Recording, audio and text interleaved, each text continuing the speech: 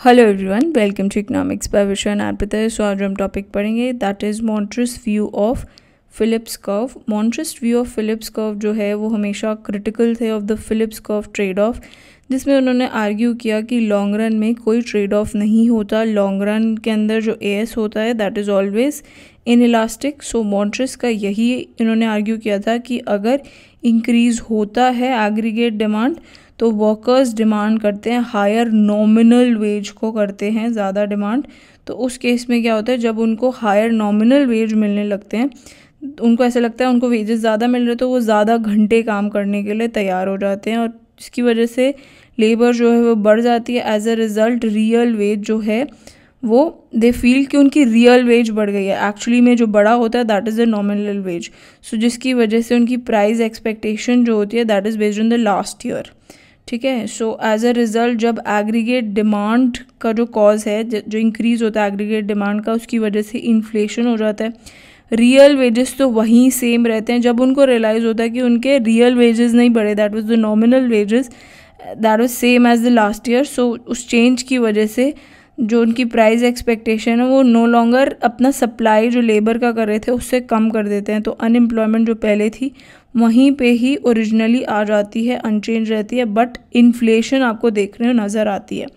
So if you see this diagram, just a second, if you see this diagram, तो शुरू में क्या होगा, जैसे उनको लगेगा कि उनकी वेजेस कम हैं तो वो एक्सपेक्टेशन बढ़ा लेते हैं। जब उनको वेजेस ज़्यादा मिलने लगती हैं तो वो ज़्यादा क्या करते हैं, अपने लोग जो हैं, वर्कर्स जो हैं, वो ज़्यादा काम करने लगते हैं क्योंकि उनको लगता है ज़्यादा वेजेस मिल रही है।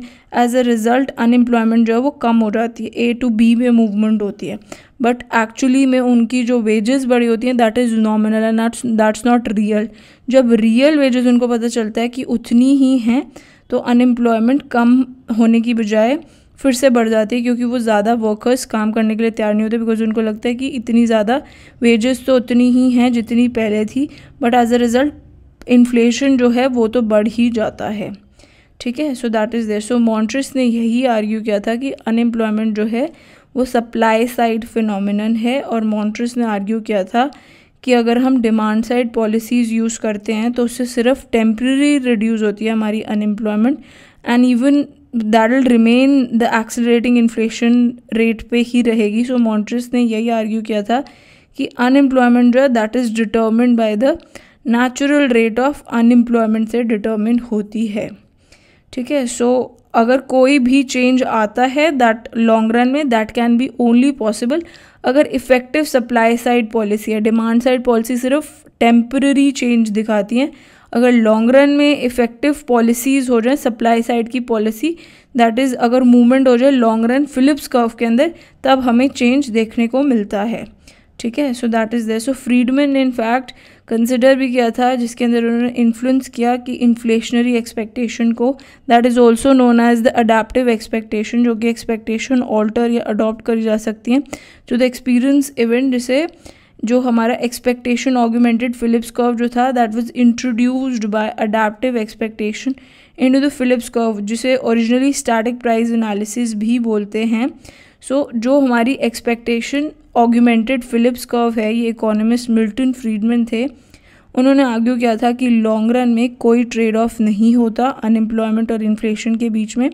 लॉन्ग रन फिलिप्स कर्व हमेशा वर्टिकल होता है at the natural rate of unemployment. सो अगर इन्फ्लेशन और अनएम्प्लॉयमेंट जो है वो अनरिलेटेड ही रहते हैं लॉन्ग रन के अंदर, उनके बीच में कोई रिलेशन नहीं होता। लॉन्ग रन फिलिप्स कर्व की अगर बात करें तो जो natural rate of unemployment theory है उसे हम non accelerating inflation rate of unemployment theory भी बोलते हैं, and that was developed by economist Milton Friedman and Edmund Philip ने सबसे पहले इंट्रोड्यूस किया था। इसमें ये चीज़ बता रखी है कि कब इन्फ्लेशन एक्सेलरेट करेगा, कब डेसेलरेट करेगा और कब स्टेबल रहेगा। अगर सपोजिडली जो अनएम्प्लॉयमेंट है वो नेचुरल रेट से कम है तो उस केस में इन्फ्लेशन जो है वो एक्सेलरेट करेगा। अगर सेकेंड सिचुएशन इज़ जब अनएम्प्लॉयमेंट जो है that is equal to natural rate, तो जो इन्फ्लेशन होगा वो स्टेबल रहेगा और नॉन एक्सेलरेटिंग होगा। और अगर अनएम्प्लॉयमेंट जो है वो राइज करेगा, नेचुरल रेट से भी ज़्यादा होगा, तो उस केस में इन्फ्लेशन रेट जो होगा वो डेसेलरेट कर जाएगा। ठीक है। अब now will talk about the breakdowns. जब जो ये रिलेशनशिप था जब वो एग्जिस्ट नहीं कर रहा था, this is the evidence from 1970s जो कि सजेस्ट करता है कि ट्रेड ऑफ जो है अनएम्प्लॉयमेंट और इन्फ्लेशन के बीच में ब्रोक डाउन हो गया था। क्यों? बिकॉज ये जो है उस टाइम पे विटनेस हुआ था स्टैगफ्लेशन, मतलब हाई अनएम्प्लॉयमेंट था और हाई इन्फ्लेशन था। सो वहाँ पे मॉन्ट्रिस ने आर्ग्यू किया था कि अगर मनी सप्लाई जो है वो इंक्रीज़ कर दिया जाए, that lead two ways inflation spiral.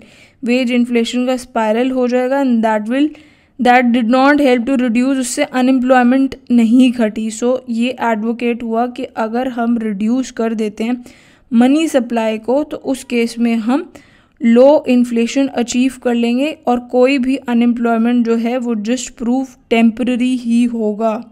ठीक है। सो अब ये अर्ली 2000s की बात है जहाँ पे ट्रेड ऑफ जो था उसमें इम्प्रूवमेंट देखने को मिला।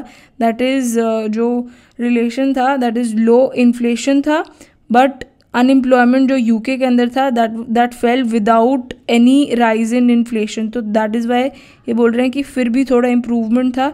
सो कुछ लोगों ने आर्ग्यू किया कि इस पीरियड के टाइम पे there was stability and that had ended the boom, और जो बहुत साइकिल होते हैं with the classic trade off between inflation and unemployment के बीच में। फिर अब बात करें लेट 2008 की, जहाँ पे ये देखा गया कि अनएम्प्लॉयमेंट जो है वो राइज कर गया था, रेट जो था, बट इन्फ्लेशन जो था वो गिर गया था। That was because of the recession and falling oil prizes, जो कि 2008 का क्राइसिस आया था, यूएस का crisis. And in 2010 to 11 UK ने एक्सपीरियंस किया था काफ़ी हाई अनएम्प्लॉयमेंट और हाई इन्फ्लेशन था, because cost push inflationary pressure था। This is also known as stagflation, जहाँ पे दोनों चीज़ें ही ज़्यादा होती हैं, वो चीज़ था। तो अगर इकोनॉमी जो है वो ऑपरेट करती है फुल कैपेसिटी से नीचे तो एक सिग्निफिकेंट इंक्रीज हो सकता है एग्रीगेट डिमांड के अंदर, and that is likely to cause of reduction in unemployment और हाई इन्फ्लेशन जो है वो अनएम्प्लॉयमेंट कम हो जाएगा बट इन्फ्लेशन बढ़ जाता है। सो कई सारे इकोनॉमिस्ट जो हैं वो अग्री करते हैं कि शॉर्ट रन के अंदर ट्रेड ऑफ होता है अनएम्प्लॉयमेंट और इन्फ्लेशन के बीच में, but there is a disagreement कि ये पॉलिसी जो है वो वैलिड नहीं होती लॉन्ग रन के अंदर। ठीक है। सो फिलिप्स कर्व अगर आज की बात करें, करंट इकोनॉमिक क्लाइमेट जो है इसके अंदर काफ़ी सारे जो सेंट्रल बैंक्स हैं और जो पॉलिसी मेकर्स हैं वो वे अप करते हैं कि कितना इम्पोर्टेंस जो है they should give to reducing unemployment या inflation. So for example federal reserve जो है वो कंसिडर करती है यूजिंग मॉनेटरी पॉलिसी जिससे वो अचीव कर सके अनएम्प्लॉयमेंट टारगेट को, एंड उनकी जो विलिंगनेस है कि वो कितना एक्सेप्ट कर सकते हैं हायर इन्फ्लेशन को उस केस में।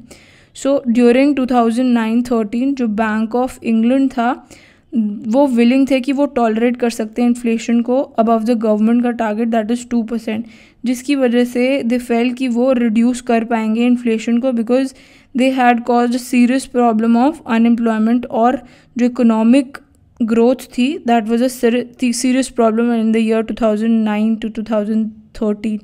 सो ये जो विलिंगनेस थी कि उन्होंने कंसिडर किया कि वो हाई इन्फ्लेशन करना चाहते हैं, हाई इन्फ्लेशन को टॉलरेट कर लेंगे, तो उन्होंने सजेस्ट करा था कि पॉलिसी मेकर्स फील करते हैं कि there is a trade off high inflation is worth the benefit, जिससे वो अनएम्प्लॉयमेंट को घटा सकते हैं।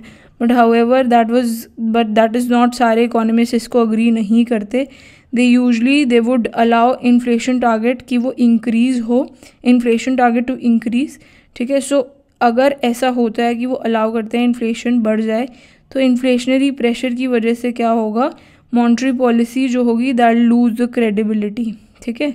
सो उसकी वजह से ज़्यादातर कई सारे जो होते हैं they are also unwilling to tolerate high inflation, because even as a major जिसके अंदर वो रिड्यूस कर भी सकते हैं अनएम्प्लॉयमेंट यूरोप के अंदर, बट कई लोग मानते हैं कई लोग नहीं मानते।